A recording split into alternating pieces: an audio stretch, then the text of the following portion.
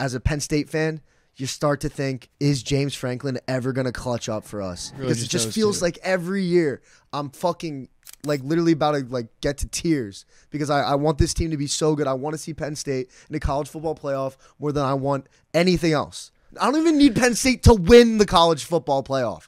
I just want to be there. I just want to be, hey, Mom, can we get tickets to go see Penn State in the college football playoff? That's all I want. And James Franklin, you're holding us back, man. You're holding us back.